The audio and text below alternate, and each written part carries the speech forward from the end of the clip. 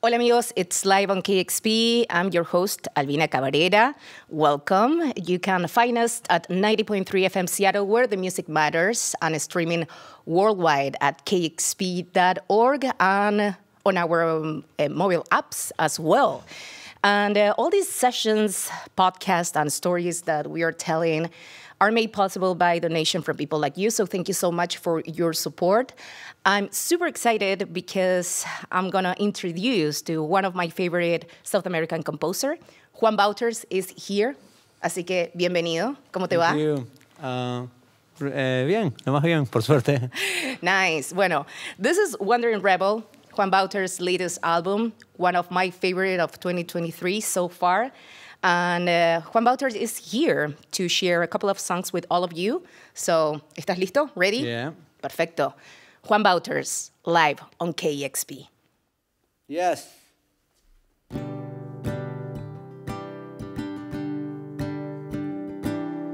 Your eyes slide down my throat. On your mind, there's a coat.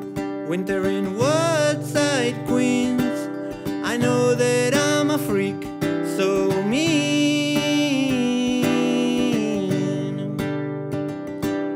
I grab you by your ear till the cracks on your lips appear. I guess there is not much for you and me next year. Winter in Woodside, Queens. I know that you're a freak, so mean.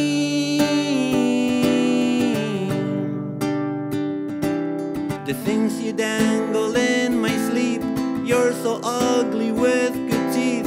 Why don't you lend your body one more time to me? Oh no.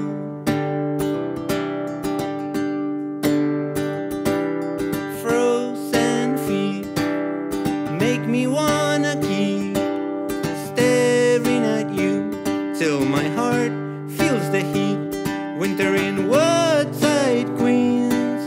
I know that we are freaks, so mean. The things you dangle in my sleep, you're so ugly with good teeth. Why don't you lend your body one more time to me? Oh no.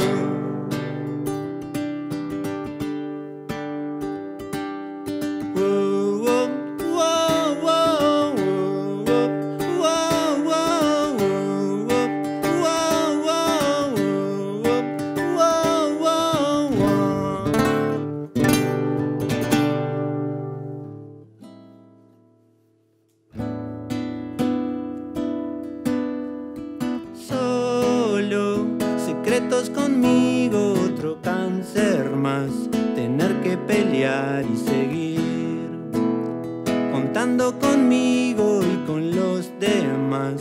Espero poder estar ahí.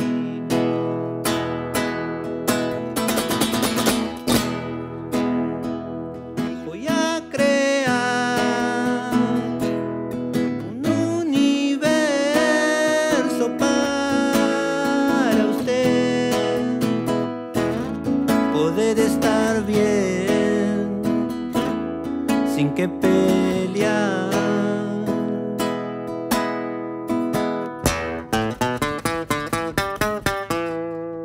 Solo camino perdido, no sé qué buscar, ya no me entiendo, perdí brújula y abrigo, no puedo pelear, no hay nadie peleándome ahí.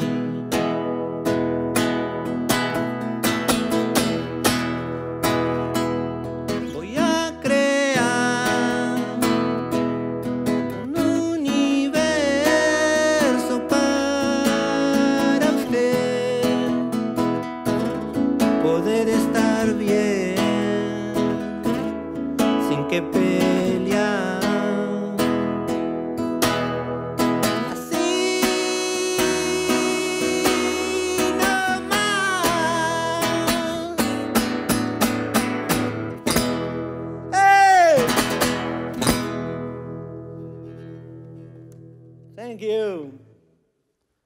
Juan Wauters, live on KEXP. 1, 2, 3, 4.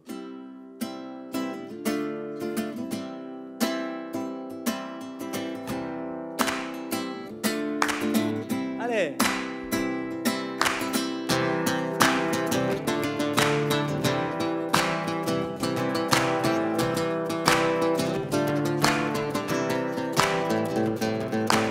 Hace un tiempo ella vino a visitarme. Yo he estado encerrado aquí todo este tiempo. Mañana ella viene en un camión desde lejos y vamos a compartir un momento. Joder. Estoy yendo hacia él. Él me está esperando a mí. Vamos a salir a caminar, andar por la playa y mirar el mar. Ir hasta el faro a ver qué pasa por ahí, mirar a los lobos. Y si nos da hambre, algo de comer, una milanesa al pan. Pap, shuwap, shuwap, shuwap, oh.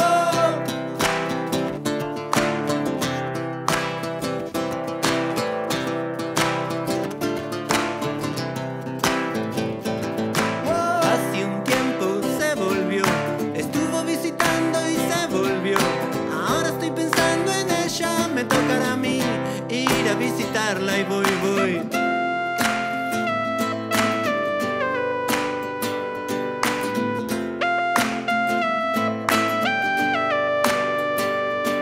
Está viniendo él,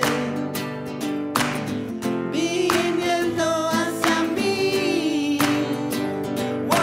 Vamos a salir a caminar, andar por la playa y mirar el mar. Ir hasta el faro a ver qué pasa por ahí, mirar a los lobos.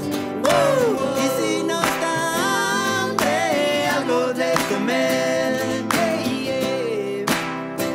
¡Una torta frita! Chubap, chubap, chubap, wow.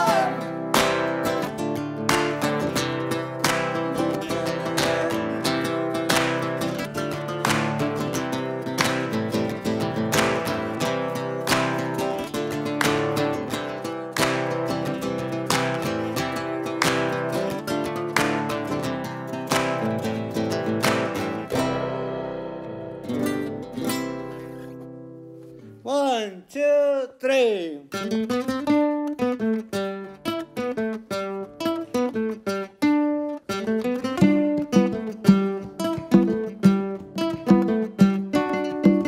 Guapa, linda mujer, inteligente, hermosa, te gusta comer, andar en auto, tomar vino y diversión. ¿Por qué será que me gustas a mí? Tanto, tanto, tanto, tanto. Dices que si en otra almohada yo dejo mi olor, esto es externo a lo que es nuestro amor. ¿Por qué será que gustas tú de mí? Tanto, tanto, tanto, tanto.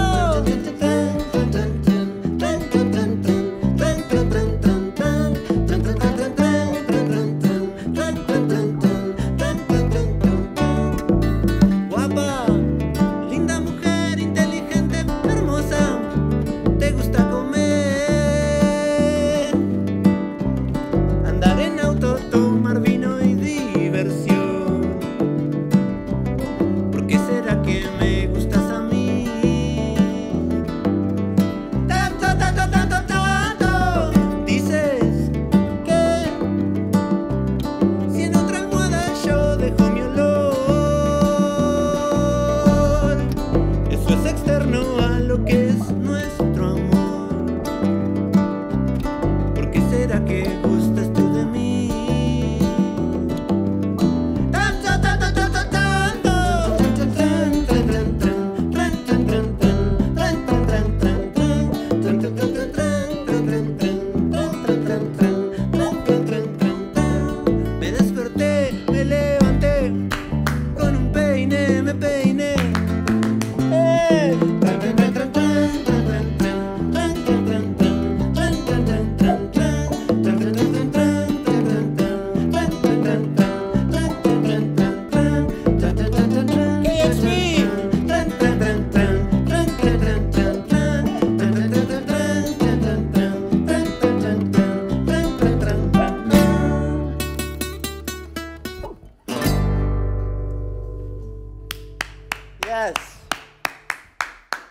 you.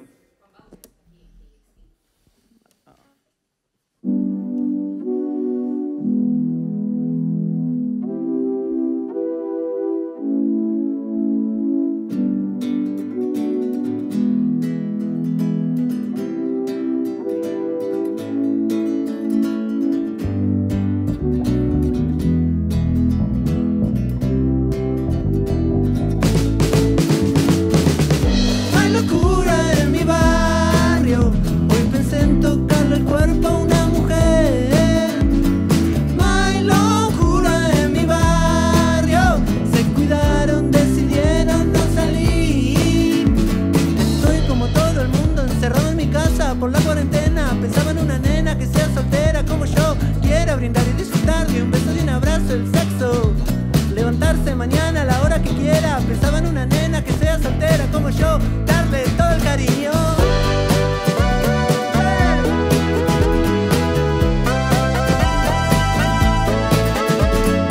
Hay locura en mi barrio, hoy pensé en tocarle el cuerpo a una mujer.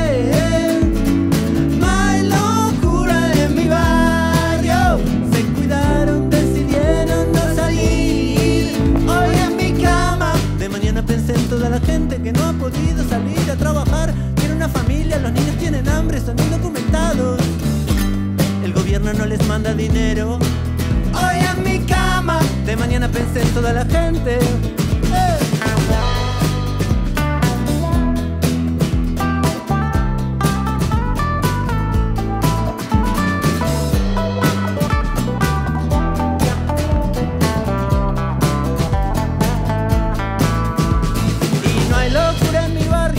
¿Qué pasa con todas las vecinas? No hay gente en las calles, ya no se escuchan fiestas. Estoy pensando el sentimiento de ser abrazado. ¿Será que estoy traumado como era un concierto con mucha gente adentro? El sentimiento. Y no hay locura en mi barrio, ya no sé lo que pasa con todas las vecinas. No hay gente en las calles, ya no se escuchan fiestas. Estoy pensando, ya.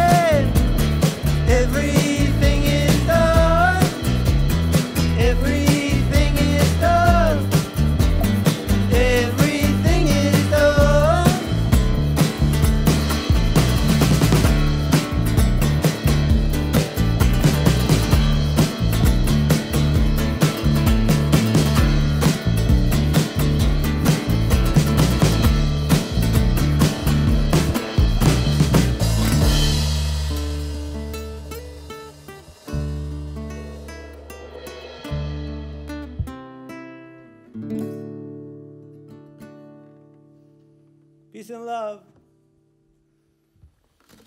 Juan Wauters, live on KEXP. Felicitaciones. Gracias. Qué placer. This was an incredible performance. Thank you so much.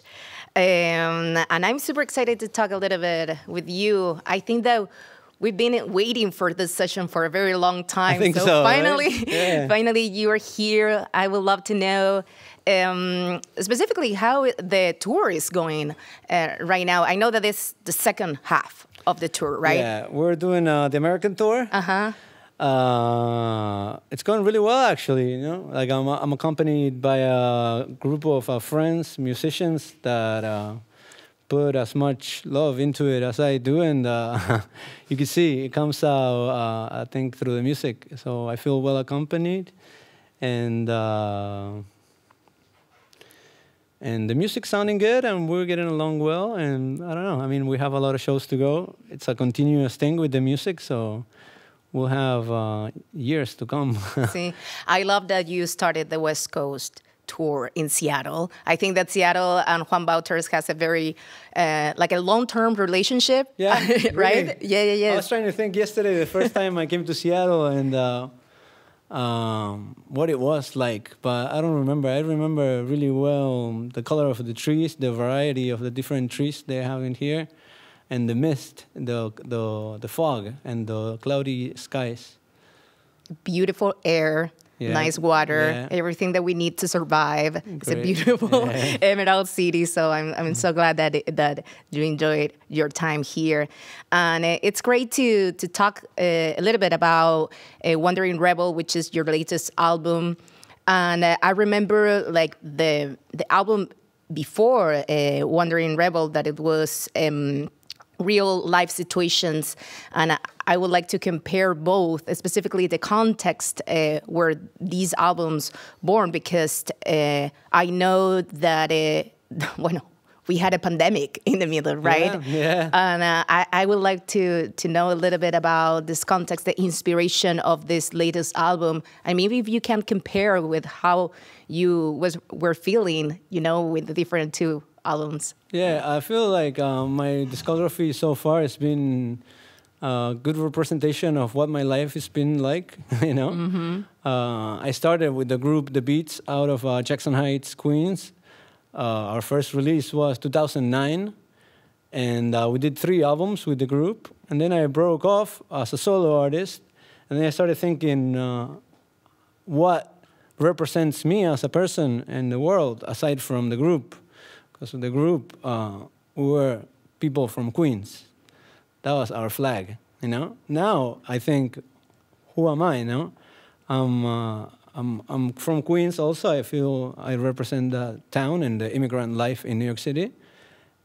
But also I started connecting with Latin America. That is my tradition, where I've been born and where I grew up. So slowly things come on my discography and describe what my life is like. Real life situations at some point. Prior to real life situations, to give a little context, I did La Onda de Juan Pablo, my first all-in-Spanish album. And I recorded that album on a trip through Latin America, visiting different countries, and trying to showcase in my music, within my songs, things I liked about instruments I liked about each country I visited. That was the first album I ever contributed with someone, meaning other people played instruments in my music. Before I was self-produced, I recorded and played all the instruments in all the albums. I found on that album that my music was richer. It was had more to offer when I incorporated other people. These people played instruments in my album. Then I said, let's invite people to write with me, other people to write songs with me. I opened the door in the composition part of the process. So I invited people that I knew, different colleagues in the music world. That was real life situations. That was the original idea. I started and I did songs with people in Canada, people in the United States, and Mexico. The original idea was to visit Europe and South America also, to get a really rich palette of sounds and compositions from different people, different places. But in the middle of this process, COVID came, right? And COVID... a small detail. Yeah, so I had to rethink about the album, the real-life situations. And it was finished inside my place. Locura, the song we played earlier, describes a little bit the feeling of being inside the house and wanting to have physical contact with other people. Anyway, so the album Real Life Situations is a combination of free world and COVID world, you know? Pre-COVID and COVID, the beginning of COVID. I finished it at the beginning of 2020. Then I had to do another album, I thought, right? After Real Life Situations. We toured Real Life Situations for the first time last year, 2022. We showed it to the world. But I had been writing and recording through 2021 and 2021, really. I recorded. And also in 2020, right when COVID hit, since I played in Uruguay for the first time in 2016, I reconnected with people my age there. I reconnected with the country in a different way. Because before I was just a tourist that would go every once in a while, visit my family and go back to America. But now, as an adult, I play music there. I connected with people my age. My music connected with people there. So I always wanted to spend time in Uruguay, but because of life obligations, I never had a chance to be there. During COVID gave me the opportunity to reconnect with Uruguay. And I did some songwriting in Uruguay for the first time. Before, I had never written a song in Uruguay. Really important for me, right, to show the world what it's like to write from my home country. So I did that. Also wanted to talk about life in New York City during COVID. So I went to New York and produced some songs with my colleague, Carlos Hernandez, a New Yorker I've known for a long time. And did some songwriting in New York to express that feeling also. Also wanted to be in LA. I had never recorded songs in LA. I said, okay, we have time. During COVID, I could do it, right? I went to LA, lived there for a month, wrote and recorded songs in LA. And then as the whole process was finishing, my friends in Brazil, Cesar, who did a session here, I think, right? Yes, like a couple of weeks ago. Oh, okay. But he did one, I think, last year, or that was the first time? Maybe it was the first time, but Cesar, okay. Yes. Just Sergio, he's a really good friend of mine also.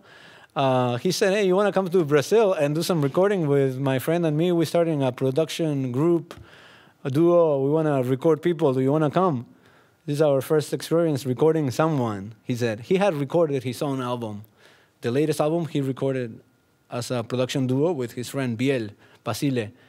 So percussionist and producer. So I went to Brazil and recorded songs in Brazil. So then I had all these songs that I recorded in Uruguay, Brazil, New York, and LA. I had a pack of about 60 songs. And then I said, let me wrap it up and choose the best songs and make an album that showcases a little bit of each of these moments in my COVID life. As that was opening up, I developed a relationship with someone in Uruguay, and as we were talking earlier, we were expecting a baby in Uruguay, so my life brought me to Uruguay. Congratulations! It's crazy. Life brought me to New York because my family moved to New York when I was a kid. Yes, when you were a teenager, right? Yeah. We were talking about that. Yeah. So now life, for other reasons, reconnects me with my birthplace. It's an incredible feeling, really. And particular detail about this that I haven't really shared is that the album, I handed in the album the day before. The album was supposed to be handed in October 28th, and my daughter Luisa was born October 29th, the day after, by a C-section. She came out earlier as soon as I finished my work. So that was a beautiful thing. Qué lindo, no? Yeah. And I really can feel that vibe in this album. Juan, primero, felicitaciones for this new moment in your life. And the roots, right? It's como the destiny was calling you, you know, you had to come back. And that is such an incredible moment. I was talking with Nick Hakim, that I know that you know him, that he just went to South America for the first time, like after a decade. And like how, you know, people that maybe grew up in the U.S., you know, and they're coming from Latin American roots, they need to go back, you know, in a moment in your life, you have to be there again. And I don't know if you're conscious about the so many hits that you have in this album. Wandering Rebel, I have to say, like, I don't know, Milanesa Al Pan, hit total. Nube Negra, hit también. And I would like to ask you about the collaborations on this album with La Bamba, with Zoe, Frankie Cosmos, especially the one with La Bamba, such a beautiful song. I know she's been here also. Yeah, right? yes. Luz. I mean, she's exacto. And I think now she's back in Mexico.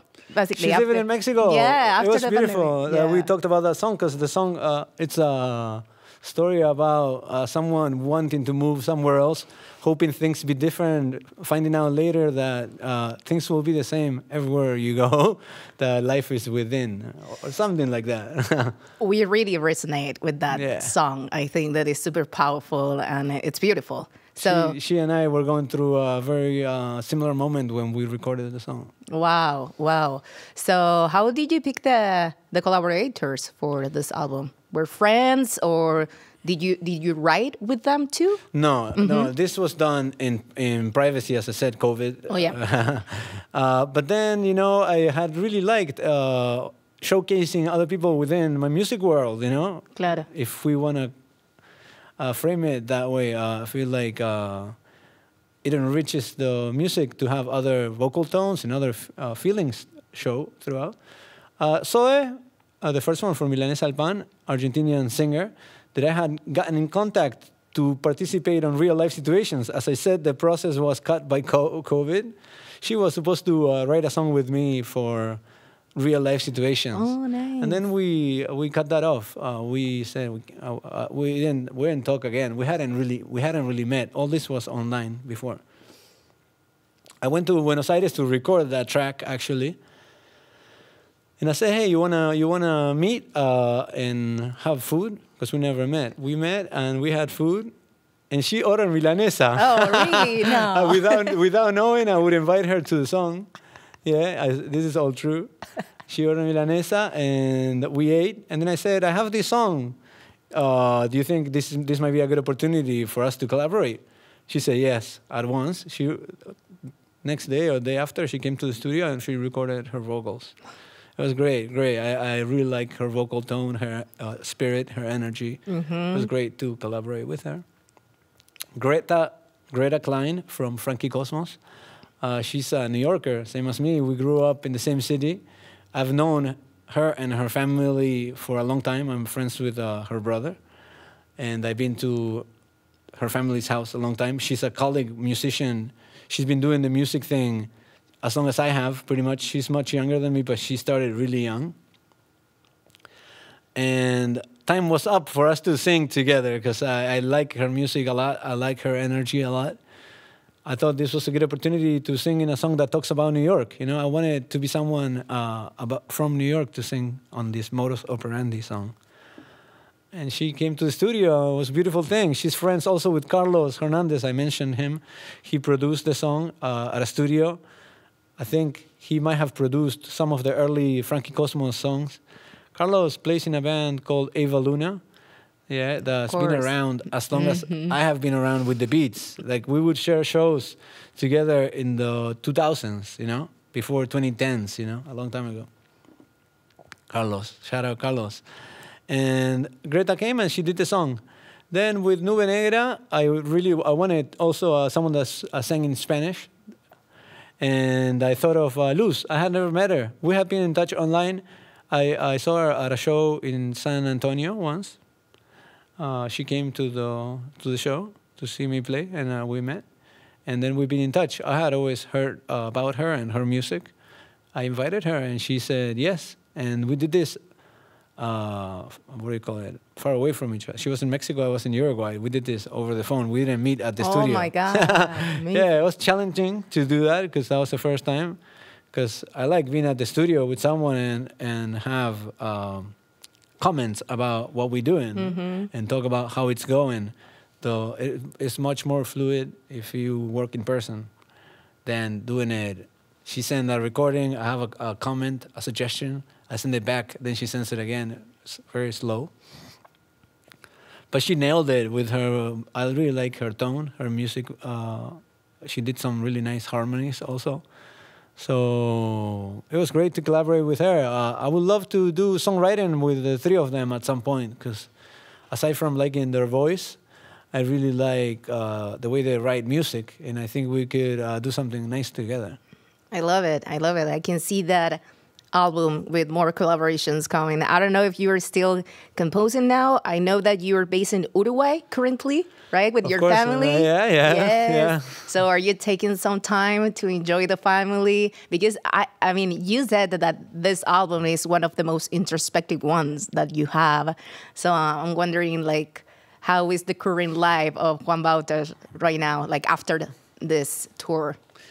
Well, I took some time to enjoy with Luisa, my daughter, and see her grow. It's been beautiful, really, to be exposed to that reality, to see how humankind developing in such a tender moment. But also, you know, this is my passion. I love doing music. So even when I'm with her, I'm playing guitar, trying to sing some songs.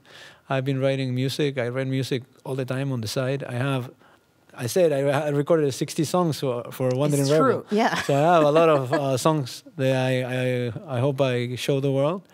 And I think it's a very particular moment for me to show the world what would be like for me to do an album from Uruguay, showing Uruguayan music and the feeling of being in Uruguay.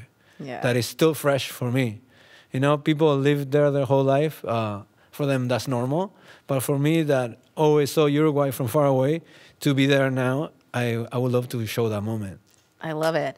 If the people, I don't know, if they don't know what Uruguay looks like, one of the people said that is the best country in the world. I agree with. I'm sure everyone says that about their country, you know. All countries have good and bad things, right? Yeah. Uruguay is as a Latin American country. It's in Latin America, and South America is in South America. We're far away from the tropic, and whatever people think Latin people are like in America, you know, in America, when they show the way they show us Latin American on TV, they show whatever's closer to the U.S. I see why, because of proximity. Americans think Latin Americans is like Caribbean and Central American and North American, like Mexican. So, but there's a lot more down there, right? Absolutely. This is a cloudy country, a cold country in the winter. It's really humid, you know. People are very introspective, and you can see in the music it's very nostalgic, introspective. It's not festive. We're not really festive. We're more like within. And people really like conversation. A party would be people getting together and talk. We don't dance at a party. There's no dancing. True. You know, people think that of like Latin people, we dance. Uruguayans don't really dance, you know. They would just get together and talk. Yeah, and have some mate. They love have mate and talk. This is how I see life there. I feel represented by that. You know, I feel like I'm that. You know, because of course I'm Uruguayan. Of course. And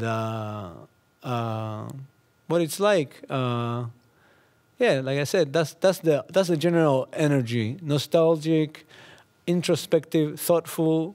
Also, in nostalgic feeling, there's happiness. It doesn't mean we're sad, you know. Like, we live with sadness and happiness. We don't hide sadness, and we don't hide happiness. They both coexist.